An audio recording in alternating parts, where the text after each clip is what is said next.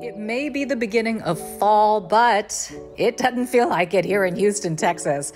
A couple of my plants on my balcony really took a hit, so I figured, why not head over to my garden center today and replace them and see what new fall seasonal color is out. Clearly, mum's the word. They are everywhere, although I tend to like crotons better, so I picked up one of those. And who isn't drawn to a sunflower? Ah, to be in Tuscany. With my two new plants loaded up, time to check out. Back at the ranch, as we say. Hello, Oscar. Good to see you. Yes, we're going to do some planting on the balcony today. First of all, we have to remove the two dead ones, get those in a trash bag right away. Then it's deciding which plant is going to go in which pot.